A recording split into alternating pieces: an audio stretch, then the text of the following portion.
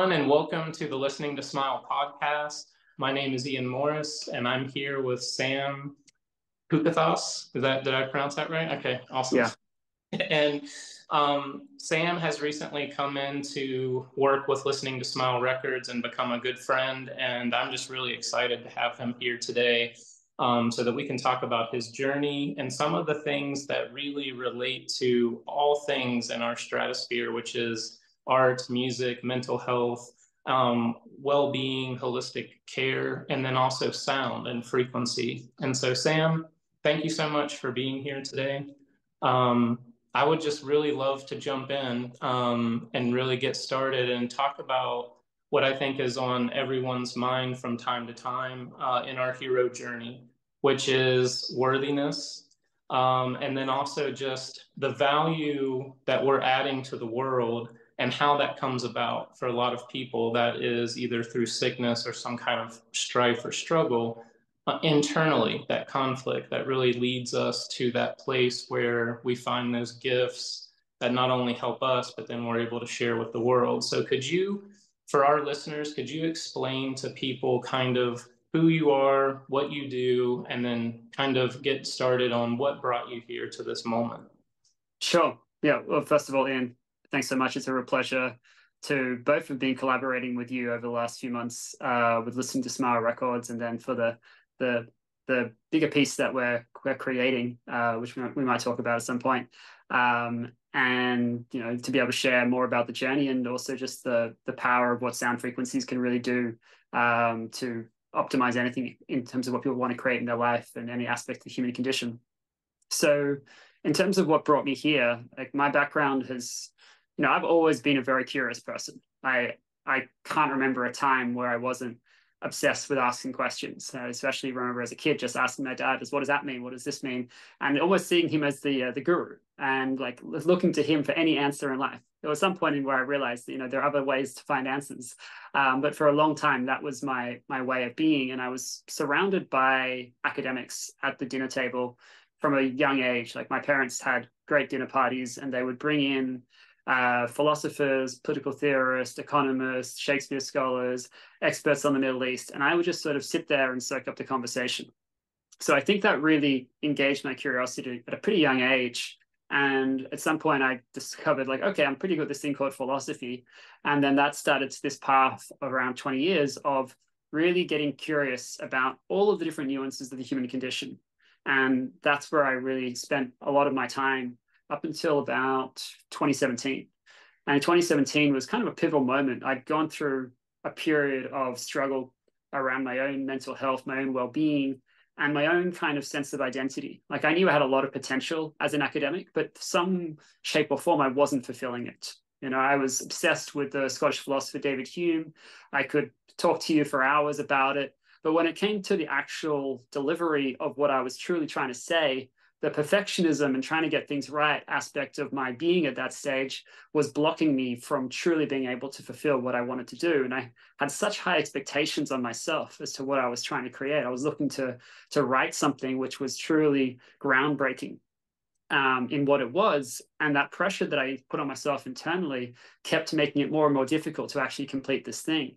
And so when I actually did finish the doctorate, it wasn't awarded in 2017. And I really went through a process of trying to figure out who the fuck am I? And really not liking who I'd become. I felt like I disappeared Sam, like the playfulness, the sense of, being great with people, all the things kind of disappeared. And there was almost like this hermit version of me that had taken place, a kind of guy who would be stuck in bed for, weeks at a time, not wanting to face the world because there was so much shame and sense of failure, which was present within my experience of life that I just didn't want to see anyone so that they would see kind of how I'd become. So that was kind of the key kind of start of the hero's journey, if you like, where things started to have to shift. Yeah. And I started to get into personal development. I didn't know anything about personal development. It wasn't part of my lexicon or the language in which I spoke, but I started to get a sense of how philosophy could be useful in terms of learning from an ontological phenomenological perspective. So we shifted from the doing aspect of what it was to be a human being to the actual being aspect. And so that became a big part of my new education. Yeah. And it re-inspired me to, write a new version of the doctorate and start to just re-engage with life in a way where I started to really love it. And from that training in transformative leadership, I started a coaching business. But then I got an opportunity to work with someone who had impacted tens of millions of lives. And I thought, oh, this is an incredible opportunity. So let me go and do this. And I worked very closely with them for about a 9-month period. And I learned a lot in that period. I feel like the 9 months that was there was worth like 20 years. And I attribute the calmness in which I have now as a consequence of being in an environment which people would almost describe as like being in the Navy SEALs for high performance. You're really always on in the way in which you're engaging in this environment, but you're also being challenged around your own humanity, your own understanding of who you are as a human being. And anything which triggers you is kind of designed to show up within that space. So it gave me a different kind of understanding of, what are my capabilities, what is my capacity? And it was inconsistent with that idea of fulfilling one's limitless potential. And by the time I left that, I was seeing so much more expansion in terms of what I was truly able to do. But it was still very much in the intellectual, experiential realm in that respect. It wasn't into the somatic at that point. And I think the shift for me was when I actually got an opportunity to do a guided psychedelic journey. It was like a MDMA and psilocybin journey. And that opened up a whole new world because both I saw the kind of, the best way to describe it was like there was like the God self kind of came through. Like I dealt with all the different challenges within the psychedelic awareness that you have. And then from that space, it's kind of like a creation of space for nothing. And from when there's nothing in the space, you can create anything. And I got access to like I had a vision to be able to do work in transforming politics. And in my hallucinatory state, the first person that showed up was the then Prime Minister of England. And I was coaching him about his father. But I wasn't just coaching him from a soft-spoken voice. I was coaching him as if my voice had suddenly amplified by 100 times. And then that continued on with a number of prolific figures, including the person that I'd supported and worked with. And so that started to go, oh, okay, what is actually possible? But the real thing which was interesting was the kind of message that I got, which is in ways consistent with what I do now, was, Sam, you're here to heal all the bullshit in the world. And I was kind of in the room doing almost like a snow angel equivalent 50 times over, keep repeating this message because it was so clear, like that was what you're here to do. Yeah. So from there, I decided to train around energy healing, discovered I had a proficiency with that very, very quickly. But I thought, what they're doing there is fine, but all you're doing is getting someone to peace. And peace is actually quite easy to get someone to. It's like, what do you want to do with the peace? So then I started to develop a new process, which would actually take someone from not just wanting peace, but actually what they want to create in life, using that as a mechanism to start to bring it forth. And as I evolved through that technology, new kinds of upgrades kind of happened. Like the computer had an upgrade, my existing toolkits expanded without me actually trying to. I remember watching a video which was on commitment by a coach called Steve Hardison.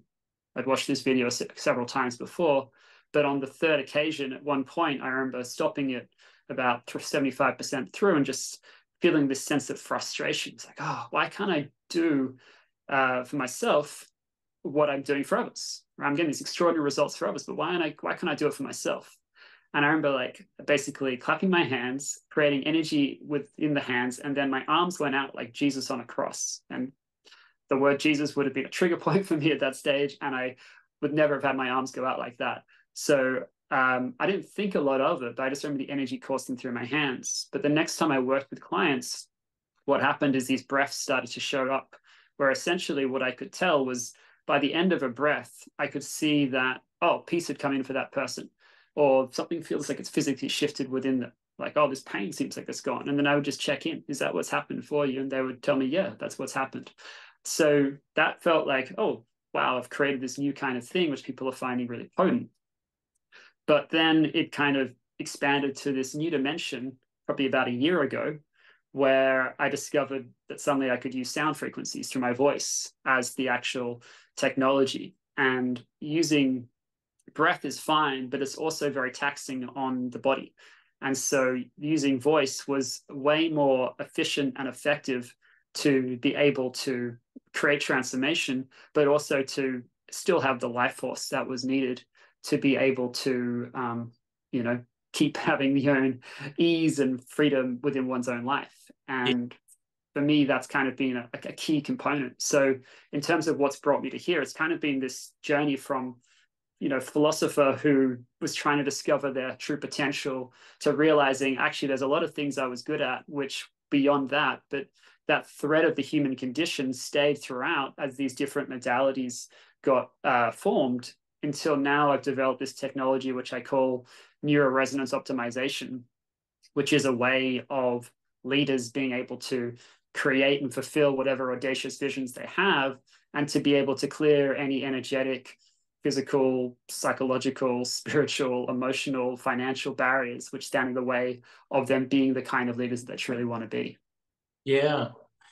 So interesting with everything that you just said, the takeaway for me, just as an observer and a listener, is we all have these things that kind of push us. Some people might say they're downfalls or, this, that, like perfectionism, right? So what's interesting to me is you take people like Steve Jobs, right? Whenever he was starting Apple, people would say that he was obsessive about the fonts going into his computer and the design and how he wanted it to be seamless, minimal, and to really connect with people first, and then kind of reverse engineered all the products to match that combination. Well, what's interesting is obviously, there's happy mediums between these, obsessive points. But what I find interesting in your story and my story and a lot of other healers that I talk to is that these are the kind of triggers that we see there's not a sustainability in these actions. And so what happens is that over time we are forced to look internally at why we're obsessing so much and why we're caring so much. And through those observations and that inner eye, you start to see these things unravel and unfold. And in that unpacking is where all the treasure is, right? It's like we're finding these gifts, and then once we have that faith to step out into that motion, to put it in motion, like you said, you started singing and these activations just started, coming to you and like building upon. It's almost like the universe is saying, oh, you're getting it. So you're ready for the next step, my child, and so it's like on you, your true destiny and your true path. And when I talk to you, I definitely see that light and that spark and the charisma that you have. I never would have thought just a few years ago you were internally struggling with things, because you're such a big figure. And like even with your vocals and the amplification of what you're doing with sound, it's just so immense, that it's really, and, like working on your music, I can feel the changes in my body and the movement of energy, just working with, doing all the back end stuff with the album that we've been working on. So I think this is a good segue to kind of transition into the album being one. And I would love to just talk about what that process was for you, and taking the frequency voice and then having the accompany, frequency music together.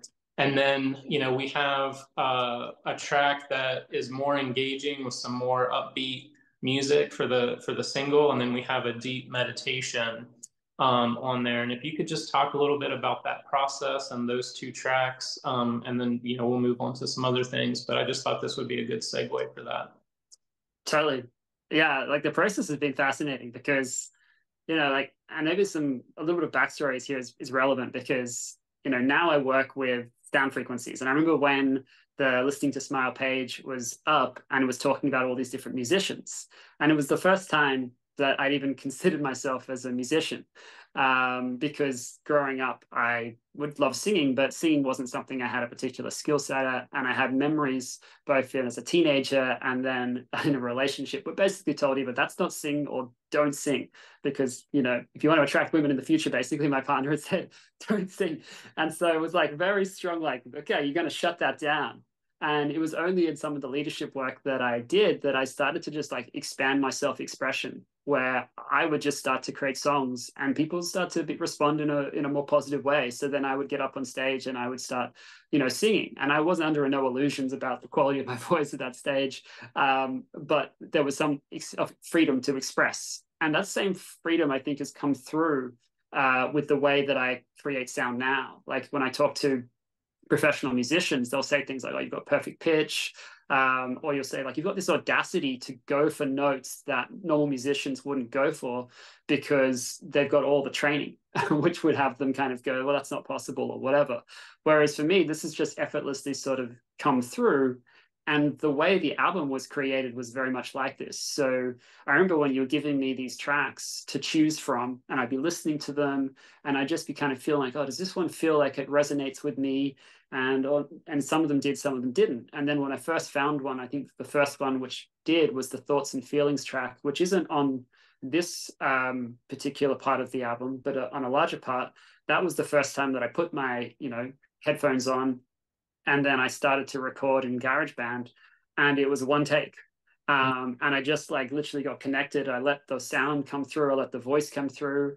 And, when I started to send it out to people, like, whoa, this is potent, and I wasn't expecting that because for whatever reason, when I hear my own work, it doesn't have the same effect on me as it does on others. But that was a very exciting moment to go and be like, okay, like this is actually something which works. And then you get to hear the layering of it with in this case, like a 174 hertz track.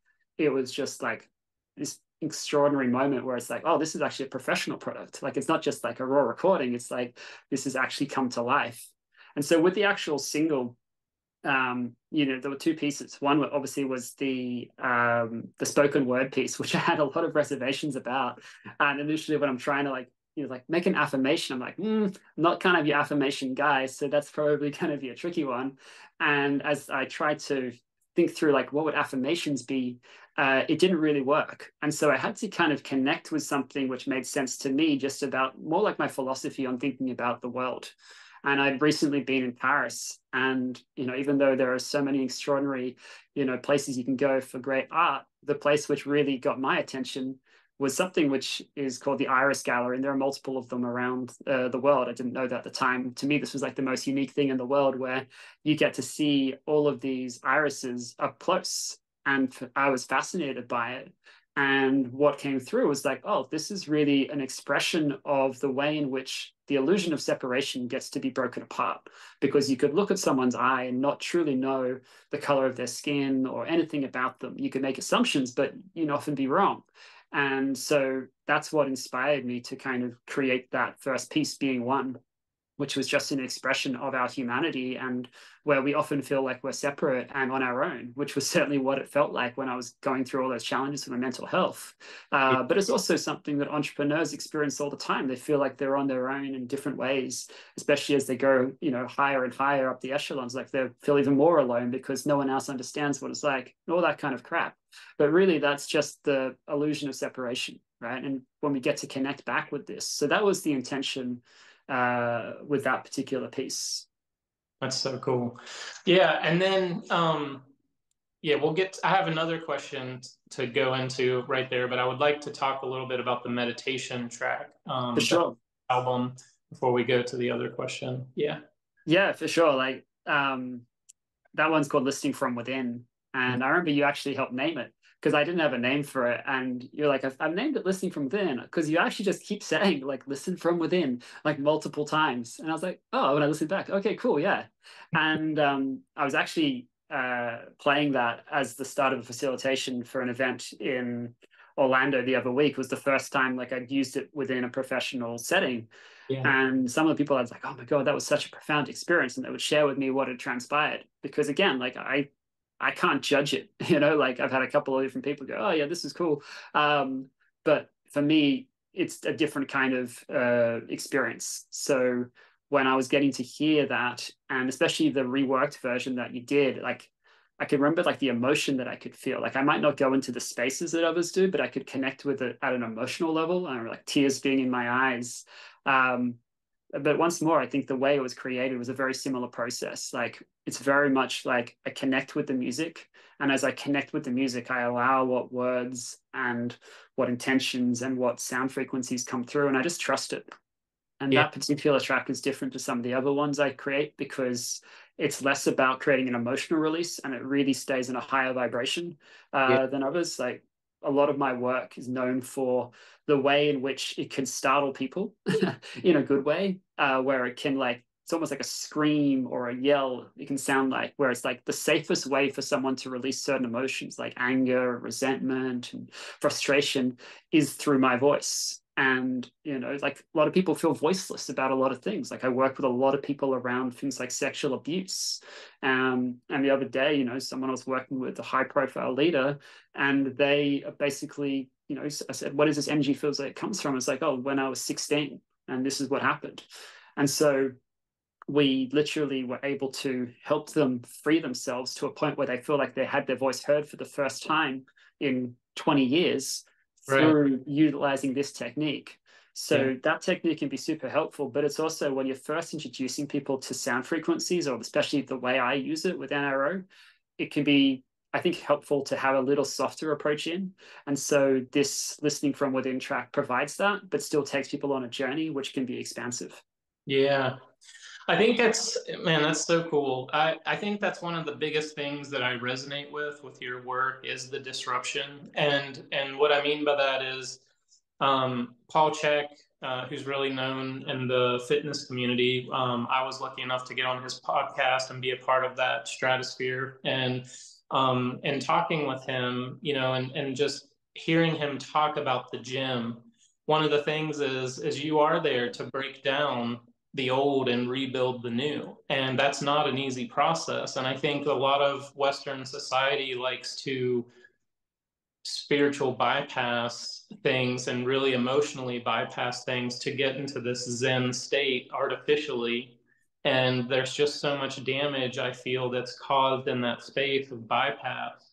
And so when you're going to the gym, you are disrupting your nervous system a little bit, but there's good that comes from it. And it's like professionals like Paul try to help us to navigate doing that in a way that is beneficial and moves you forward. And I think you, as a thought leader in this space of taking frequency into these spaces where you are working with elite CEOs and higher optimizations of energies, it's just very, very powerful, man. Like how you can take something, show someone that this can become the superpower, this weakness or this trigger or this dark space in your life can actually be transformed. And it makes me think of Greg Braden. Greg Braden had a book called Spontaneous Healing, I think was the name of the book. And there's a chapter in there where he talks about belief code 21. And he basically was saying that this is a belief that whatever has brought you harm can be the thing that's transformative and bringing you the healing and the transformation. So, like if food were something that was a negative thing in your life, you can also transform that vision and the perspective of how that can now be giving you life and be this powerful substance. And so I think you're showing people by uncovering with these vocal frequencies and these and I think it's not just your, from an outsider, I think it's not just your vocal. I think that's the initial, but I think honestly, Sam, the power of your personality and the personable side of you is it's helping people to trust and to let go and drop a lot of the charades and curtains that come down. And then when you put those powerful vocals in there, it's just really a cleansing space for them. So that leads us to the next question. You just recently came back from Egypt and the pyramids, and I saw one of the clips of the videos, and it was truly, I was like, man, Sam's out there doing it. So could you talk a little bit about that trip and what came from that? Sure. Yeah, it was an interesting experience being in the pyramids. 36 hours earlier, I was actually ill. I'm not sure if it was food poisoning or something else, but I was, really struggling. And I actually, I got to see one of the own imprints that I offer in a language she may or not understand, but it's like a somatic thing where there's something where there's something which the way in which you naturally might deal with a situation is not necessarily working for you. It's a default pattern, and it shows up within the energy of the body, but also then the actions that you take. And I didn't want to disturb people with their sleep. We had a lack of sleep at that time, and I was staying in an Airbnb a couple of minutes away from most people's hotel. And I thought, no, it's late. I don't want to disturb people. I can handle this myself. And after being ill for another 10 times in an hour or so, I realized, fuck, I actually need some help. And I kind of had to, I remember having an internal conversation with myself, like, Sam, what the fuck are you doing? Like, you've got to reach out for help. Right. And I was really seeing in that moment, like, oh, this is how you often be in life, right? Like, you're not really calling that into the next level. And I share that because even as you expand and things can expand very, very quickly, you can still realize that there's another level that you can move through. And for me, it was like, oh, this is an opportunity, right? Like looking back, I'm like, this was an opportunity to see like how much support is truly there. And within a couple of minutes of sending a message to the group, I had people getting electrolytes, medicine from the hotel, clean water, because Egypt, you don't want to drink the water unless it's from a bottled source. And within 36 hours, I was able to be at least 75% to go into the pyramids at 5 a.m. and to deliver this brief meditation as part of my friend's 40th birthday. And it was a beautiful experience. The resonance that you hear when it comes around the walls, like a lot of the work that I do is often in spaces which have incredible acoustics because they really get to hear the way the sound bounces off the room. And obviously being in a space like the pyramids and a burial chamber, which is quite small, it really creates a beautiful space for that voice to be amplified. And, like everything I do, it's very instinctual. So I get people to set an intention in that particular situation. And I remember bringing through a sound initially, kind of create a clearing, which I think is a little bit of what you heard in like the 20-second clip. And then I would, have people drop deeper. And then I would just start to allow what wants to come through. And I remember there were two kids in the room, and I'd kind of given them some sense of like, this scream could come through, different things. But I remember the words "wake up" coming through my voice in a very abrupt way, in a very loud way, and their eyes were open. I remember the rest of the time, but it was powerful, right? People were in tears in a positive way. Other people who'd never met me before, like, oh, it's like this energy was in the body, and then suddenly it was released. And then others were like, oh, usually there's like two different voices kind of coming through. It was like this clear channel, which was present for them. So it was a beautiful experience. It's definitely something I'll remember for a long time. And I keep getting these privileged experiences where I get to go to incredible places and, do this kind of work. It's not even work for me. It's very playful, even though I work with very challenging topics for a lot of people. For me, it's still, I take a very playful approach to it because I find that actually creates a lot of ease and safety for people and a lot of trust. Yeah.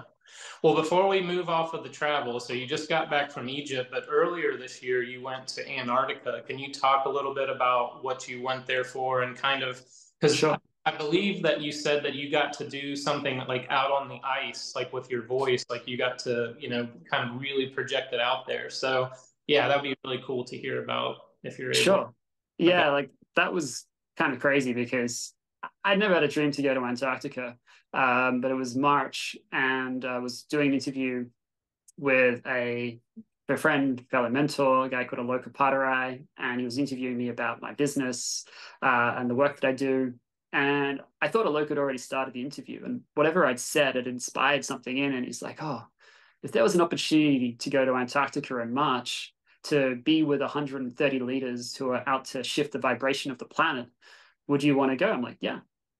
So it's like, well, I can't promise anything, but I've got a friend who's one of the co-organizers. Let me reach out to her and see whether there's a space. So wake up the next morning and I find there's a space to go to Antarctica. Looked at the price, like, all right, that's more reasonable than I thought. I can make that work. And suddenly I find myself having booked in to go to Antarctica and having the overwhelm of what do I need to go to Antarctica? It turns out it's a lot milder than you might think. So, if you're ever thinking of going to Antarctica, don't make the mistake that I did, which is look up Antarctica weather, which will just take you to some space of weather station, God knows where it's like -50. It's more like, -3 degrees to 7 degrees in the summer was my experience. Or in, American terms, like a bit under 32 degrees Fahrenheit to maybe like 45 Fahrenheit. So, pretty okay, and they give you the kind of gear that you need to be able to be fine. But the experience of actually just testing out my voice on the ice, I just had an impromptu moment, was like, oh, it wouldn't be cool to kind of just allow the sound to come through being in this pristine space of nature. So I did, and then a couple of people captured it, and the people like started to tell me like, oh, I was feeling the resonance of that from like 50 meters away. And that actually had people get more curious about what it is I do. And when I started to like impromptu create, a group event, like 25 leaders showed up, and got to be able to really powerfully create a space for, working directly with a couple of people, but created a shift in, I think, 24 of the 25 people, which was beyond my expectation, because at the time the largest group I'd worked with in person was 4 people at like a men's retreat. So this was like an entirely new space, which shifted everything that I've been doing since. I think this is really important for our viewership to really put in perspective, which is in the last year and a half to 2 years, you have skyrocketed in the experiences, the travel, and just the network of people that you're connecting with and able to help. And, I know from meeting you in the beginning of the year to where you are now, massive, monumental changes, just watching, that evolution. And it's neat to be able to see that in the work that I do, watching people evolve. And I recently connected you with Tennille Bentley. And, she's someone that we started working together in 2016. And she just released a documentary, probably going to be one of the greatest documentaries on sound that I've ever seen. And it took her 4 years, and she's been on this huge journey of expansion. And I think this is what sound does, right? So us as facilitators, we're watching people wake up. We're watching people expand and peel the layers of the onion. And we're really humbled by that work to be able to bring those frequencies to people in those different ways. And yeah, man, I just think it's truly amazing the work that you're doing. And I think even more than that, the amount of expansion that you've had in the last 2 years alone, personally and business wise, is truly remarkable. So I think one of the things I always wonder is when people get to this type of work, what is it that really, what was your first taste, heard music, and you were like, yeah, this is it. This is really this is really what I'm wanting, in my life more, and got you to kind of dive into music. Do you remember what your first, experience with music that really, gave you that kind of compassion and passionate feeling about music, like when you were growing up? It's a good question. The first thought which comes to mind, and I don't know whether it's what it would be, is like my parents coming back from seeing the musical in Sydney of The Phantom of the Opera. And I definitely tried singing that soundtrack for the next probably 25 years. Like that was like the first kind of foray maybe into musicals or something like that. And I've always loved musicals as long as I can remember. So that was something which was a kind of a key component. But I loved, like, my parents had, in my opinion, great taste in music. Like Simon and Garfunkel records was something which was played often and I absolutely adored. And then as I got a little bit older, I think like the Buena Vista Social Club, maybe when I was maybe early teenager or maybe even younger, that was something like that Cuban rhythm was something I really loved and resonated with. And I went to Cuba recently and I got to kind of hear that actual sound in person, which was really a cool experience, despite all of the kind of desolation of the country itself. But like actually being in a space where you hear that music was really powerful because it really connected me back with those moments in childhood. I do remember like not having like a preference for music growing up. Like it was initially whatever my brother was listening to was what I would be then trying to listen to, but I didn't have a voice, if you like, in many ways in life. And this was another way in which I hadn't really found my own voice. So it was a journey, I guess, into kind of appreciating music. And the funny thing is, the first album I think I ever got was either Leanne Rimes' Blue, so not your typical album for a boy, Yeah. or Celine Dion's one of her albums at like 11 years old. And now like one of my missions is to be able to support her in overcoming stiff person syndrome, because it's like, well, if it's neurological, then a lot of the work I do is dealing with things at a neurological level. So why can't I help her? Right. And that's kind of the limitless, audacious thinking that I've got nowadays, where it's just like, if I see someone who I think I can support, and I'm like, well, let's just see if there's a way, right? Rather than going, well, they're too far out of reach, or is that really possible? It's like, well, who knows, right? Why not have the vision and then play for it anyway, independently of whether it actually goes and happens. Right. Yeah. So these days, like now, what do you find yourself gravitating towards the most? Is there a certain artist that you are like recently listening to that you're enjoying? I don't think there is, to be honest, that I'm spending a lot of time. Like I spend a lot of time listening to sound frequencies. Yeah. Um, so the artist Tom Kenyon is not a singer as such. He's someone who challenges the energy of the Hawthorns, which I didn't even know.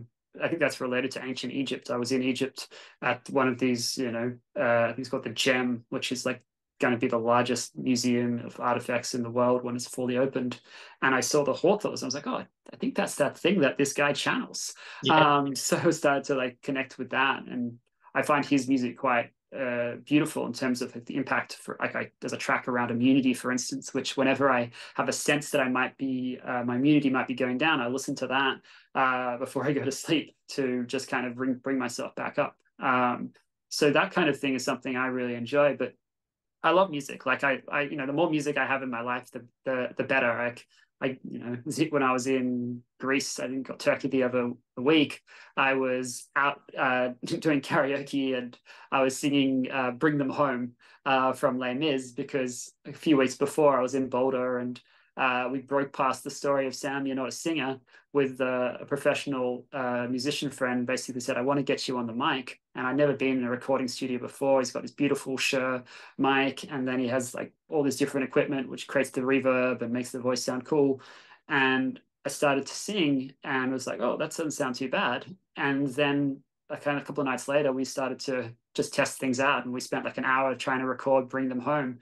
So when I got to a chance to a karaoke place, I was like, all right, let's just let this rip. And people, I think, were surprised of what came out, because I don't describe myself generally as, hi, I'm a singer or anything like that. But yeah, that's kind of what comes through. Like I'm not up to date with the charts or anything like that, but there's a lot of music which I love, and if it's something where I can connect with it rhythmically, then all the better. Yeah. Yeah. I think it's neat, man. Like art has really changed a lot.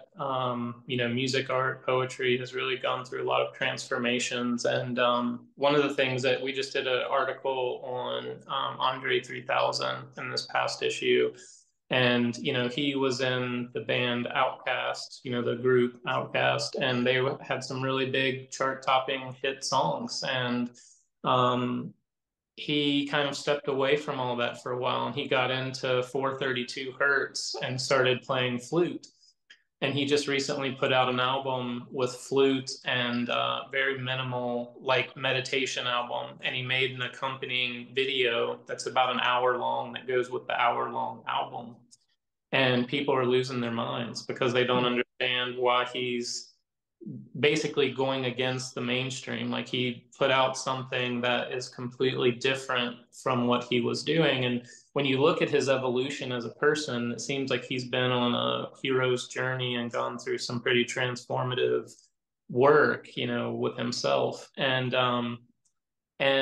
so I just always love it when people like you and just any artist or musician or, creative steps into new territory. I think that's really, when you think about Jackson Pollock and the splatter paint, it's not really that it's a fantastic, amazing thing, but it's that he had the guts to do something that no one had ever really done before and step into exploring new territory. And I think that kind of innovation needs to be celebrated. And I think that a lot of times people forget in the business world how much the creative thoughts are influenced by our own ability to express ourselves creatively, and how that can lead to these connections in the business world because we are freeing ourselves. We're becoming more untethered to these dark spaces. We're transforming them into these expressions. Could you talk a little bit about what you see in the work with some of the upper echelon CEOs, kind of how you're seeing those blocks being transformed from your voice and kind of what that's leading to for their business? Sure.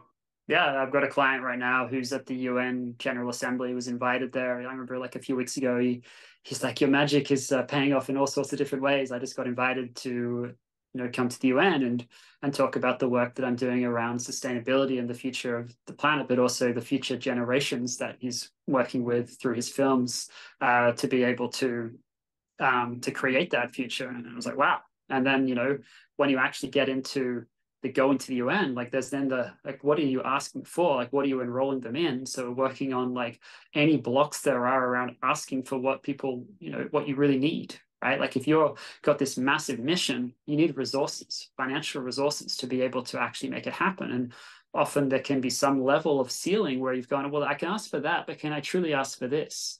And so one of the things that I've been, renowned for is just the way I could shatter people's financial ceilings. So whatever ceiling they've created, the game for me, like if someone comes to me and says, I want to create $100 million, and say, okay, cool, let's play that game. Right? Like it's just a number, it's just an energy. So my role is just to be able to work with them to understand what are the things which are blocking them from actually already having that.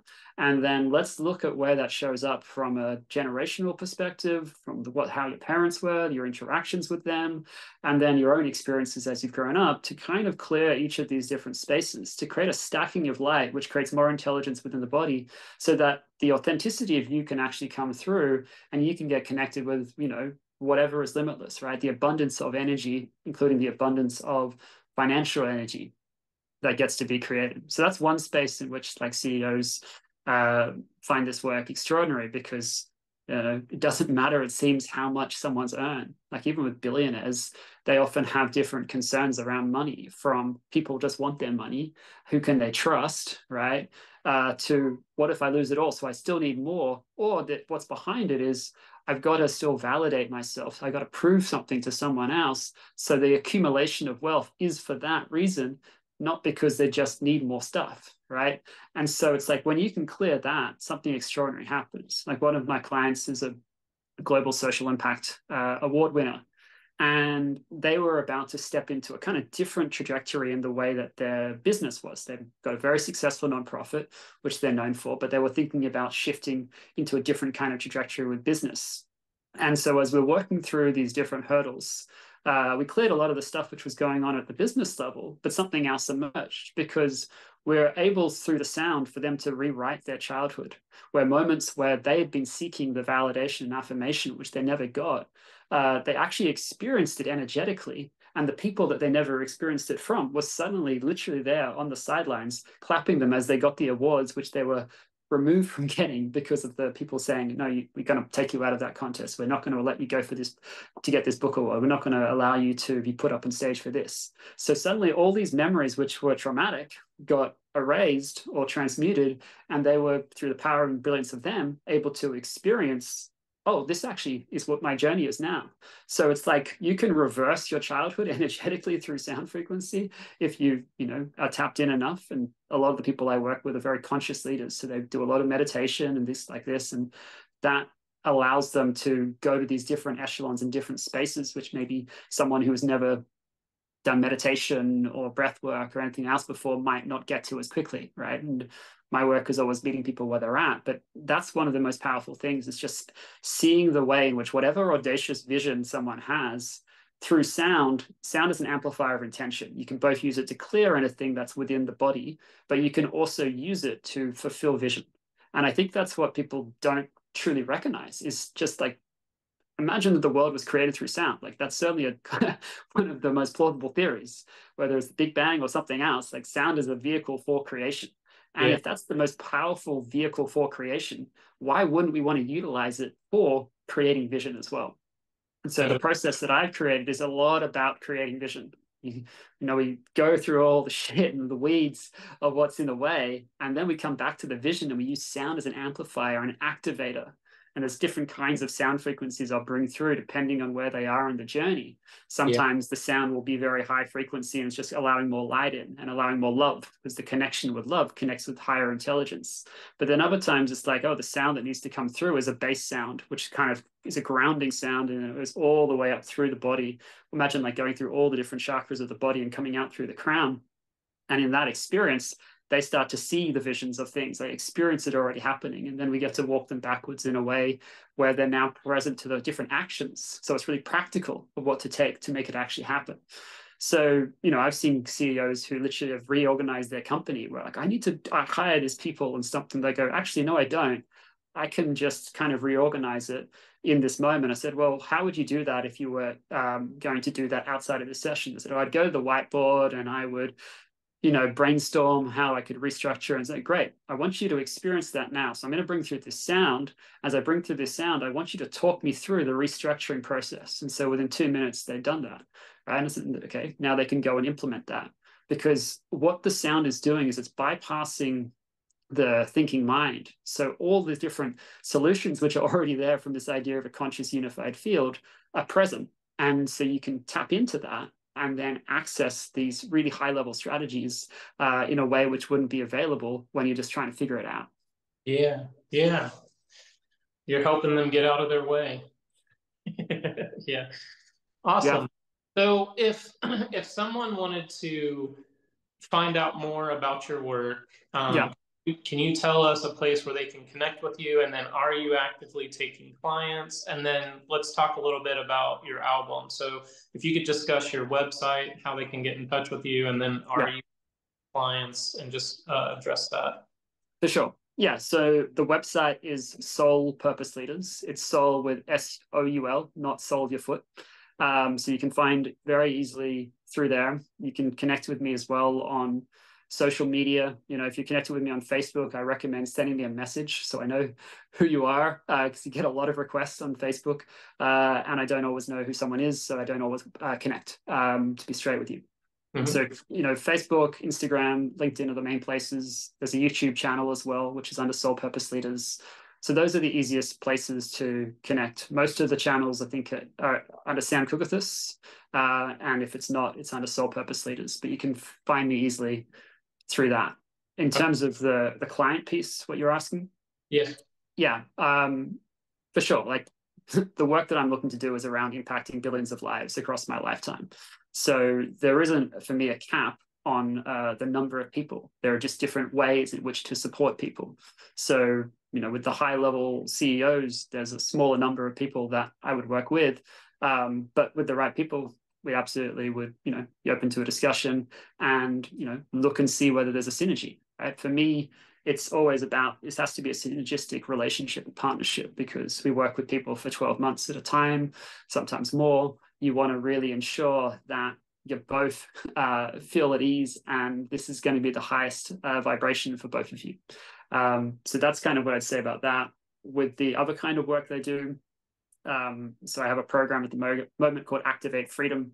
Okay. And we're exploring having this program be part of one of the largest consciousness channels on the planet.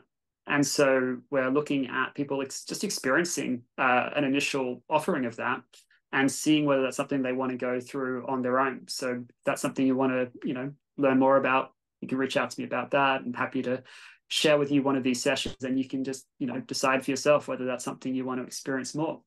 And then the final thing is really the album, which is being created, which is going to be a vehicle for something much bigger, right? Like the key mission for me is, okay, how do we use this technology in a way which allows for as many people in the world as possible to be able to experience it?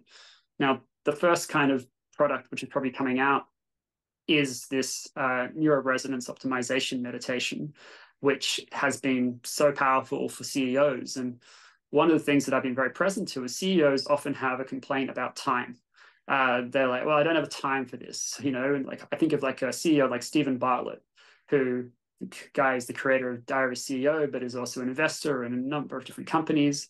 And his calendar is just chockers, right? Like you might see like 10 hours in a row blocked off for a podcast in the US.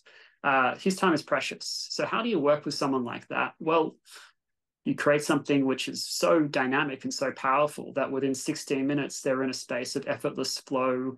They're able to connect with vision, and they've been able to remove, stresses from the body which are present within that day. And so that's what that meditation is designed for. And so it's going to start with having that meditation be something people can subscribe to. And then it also be something which, for those who want to have more in-touch points, to be able to create a sound circle where monthly CEOs can come and join and be able to experience that together, both to hear the meditation, but also to work with me in some capacity throughout that session. So that's some of the things, but we'll get into more to the bigger picture with the album. But I'll let you kind of respond before I kind of say more. Yeah, no.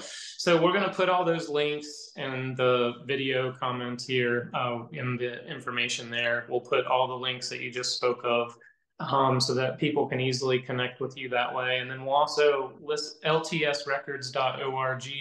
We will have a link to that so that you can link with Sam's single that he has put out, Being One.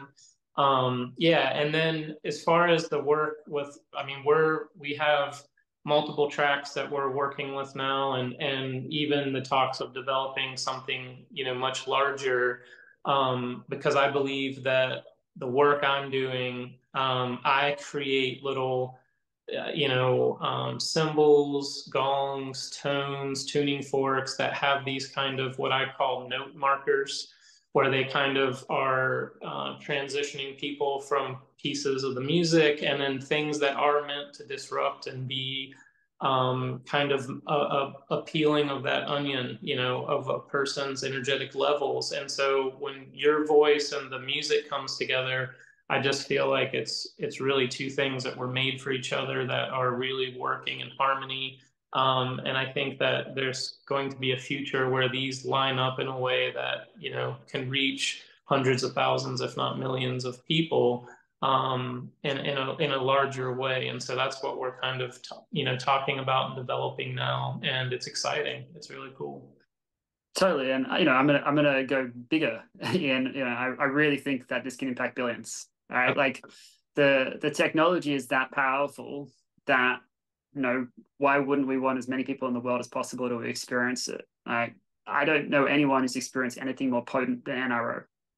One of my missions is to have NRO be as well known as NLP within a year's time, because it's just more effective. Right? Like people say, oh, do you use neuro-linguistic programming? It's like, well, I used 20 years of being a philosopher, 10,000, tens of thousands of hours of pattern recognition, of looking at the kind of the causes of things. So I think I naturally did what people call NLP. And then I brought transformative leadership to it and worked with some of the experts who've kind of shifted the way people thought for the last 50 years. And so all of that has become things which people already have a name for, but it's like, no, there's another way, right? Like there's a way which doesn't just shift, the language in which you're using. We take the resonance of those words, because imagine like every word has a resonance. So if you're someone who has high expectations, I'm someone who has high expectations of myself. You wouldn't talk about being someone who's looking to fulfill your limitless potential or transform humanity unless you had some sort of high expectations. There's likelihood that didn't just come from you, right? Yeah. That there's a generational aspect to it. And sometimes high expectations can be great, but sometimes it can have a detrimental impact. And we want to be able to look at where is it that it's having a detrimental impact on your experience and clear that. So that's what's so beautiful about this. And we can work this multi-generational level. Like the tone which comes through when something's ancestral sounds a lot for people like a tribal Native American Indian, but other times people described it as, like whale sounds because they grew up around whales, and different things kind of connect with people energetically based on their own experiences, and different sounds, again, be heard in a different way based on those past experiences. Because what are we hearing? Well, we're hearing based on some version of our past experience, which creates some sort of connection and association to make sense of what's going on, right? Yeah. So that explains why people have like, oh, it sounds like this or it sounds like that. But the way that I truly see as possible with the work that you and I are doing with this platform is to create something which is a representation of all the challenges of the human condition. One Yeah. of the tracks that we've created is called Creating Freedom from Anxiety, because the journey that I went on was one where for 28 years I described myself as having anxiety. And then suddenly I discovered, wait a second, this was a story which was created as a 3-year-old based on something which happened in a moment. And then I felt I had to become more insular. And so I did, right, as a way of responding to that situation. And then I started to see, like, where are all the spaces in which having anxiety was actually like something, I got something out of it as an identity. And so I started to look at that. And when I was creating this track, I thought, well, what if we blended both what I used to do when I created podcasts, where this was one of the tracks people, not tracks, but one of the episodes people really loved, but also combined it with sound frequencies. So that's kind of what I did. I took some of my own experience and journey and then layered it with the sound frequencies. And then we've got the frequency, mind, and music that you've got to create this kind of triple layering of the voice, the kind of relatability, the sound frequency, and then the frequency, mind, and music to create this harmony where people are both like getting to see, like, okay, yeah, like you're just like me. You experience this sort of stuff as well. And you're no longer kind of in that, right? And so I think it's aspirational in some respects, but it's also using the sound as a vehicle to shift things at the cellular level that's needed to not be in the story anymore. And the idea of it is not like someone listens once and I'm free, I've never experienced anxiety again, right? Like anxious feelings are normal, fears are normal. It's more about just shifting from an identity of, oh, I've got this, right? Like anytime we claim we have something, we create it as our own. And that can be something which is really powerful and positive, or it can be something which is really fucking detrimental.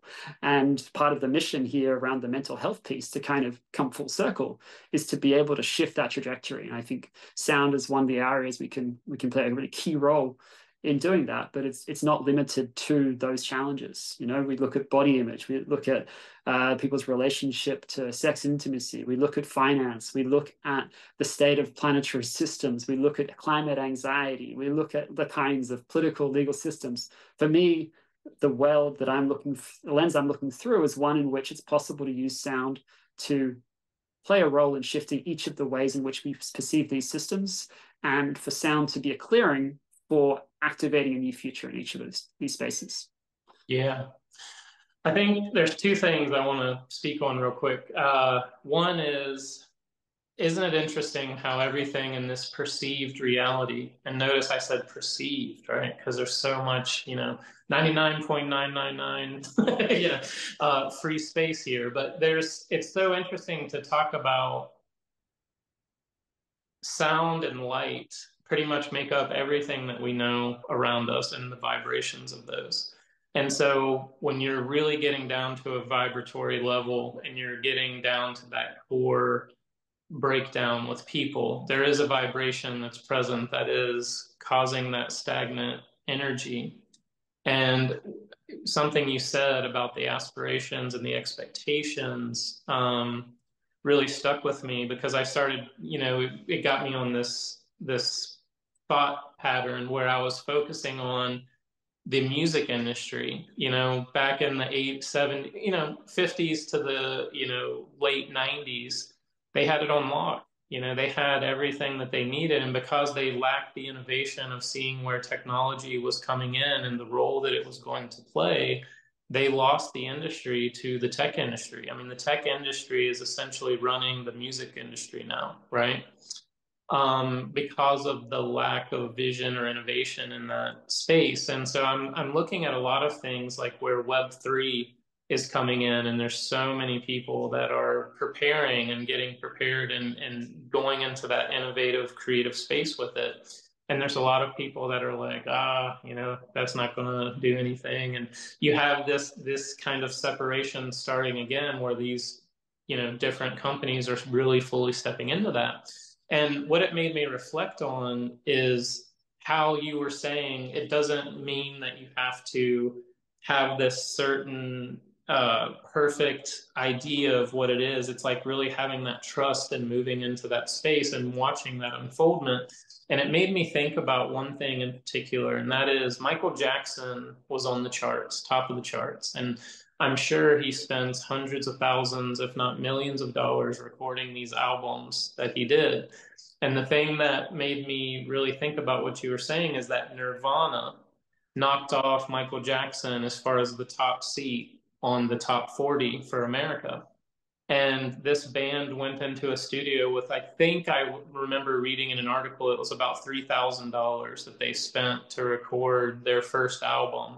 And then they got a little bit more money and got, to a larger studio and recorded Nevermind, their huge album. And it knocked Michael Jackson off of the charts. And this is coming from a band that was just recording in their garage that really had no aspirations of like world domination, but they just put out something that was so different and so innovative and had an energy to it that people started really gravitating towards it. And it, knocked off one of the top seats on the charts. And I noticed that a lot of businesses that do these innovative things, they're really focusing on one thing, which is their passion and their joy.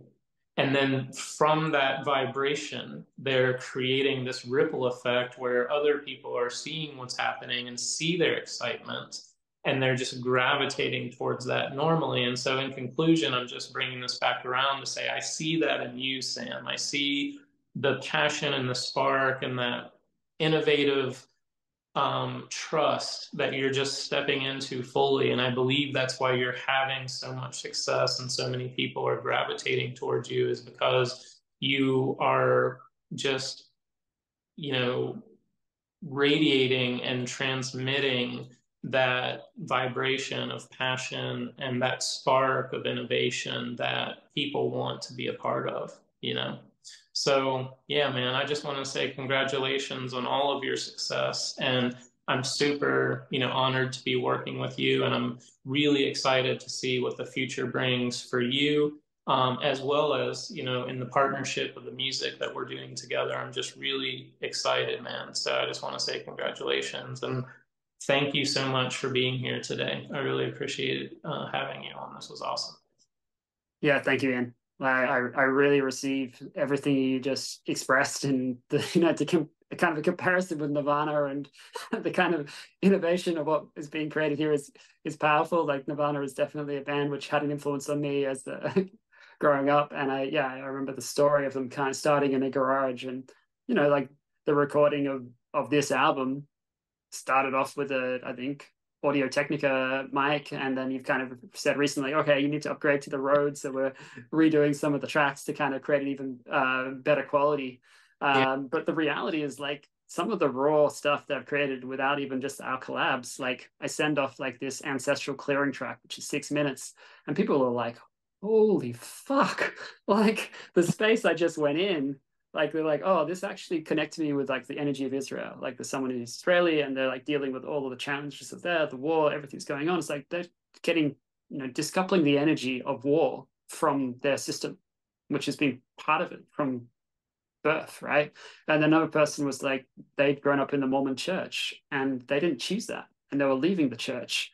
And as they listened to the track, they got connected with their ancestors who were women who were in polygamous marriages, which they weren't really choosing. And they felt like they were stuck. And so that connection was clearing so that he could also clear whatever was needed for him to be able to choose what he wanted next, right? And Yeah. to me, that's amazing. Like all I did is open my mouth, sing some tunes, some notes, and then this is what goes on, right? So yeah, it's wild to me. Like the way I think of it is like you've been like a conductor in an orchestra where you get to witness this extraordinary creation come to life, or like watching a movie and you're like eating the popcorn. Now, obviously, it's not as subtle as that because I'm still making the sound and everything else, but it really is like that. Like I really look and I'm like, holy fuck, did that just happen?